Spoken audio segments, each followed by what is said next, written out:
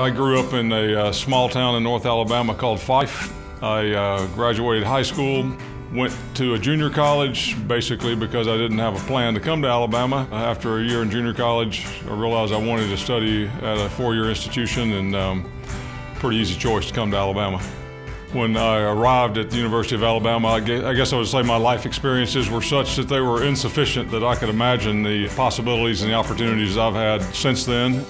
I think I came here as a fairly naive, small-town kid who was just limited by my own life experiences at the time, which were not all that robust, if you will, when you think about it in today's very global world that we live in.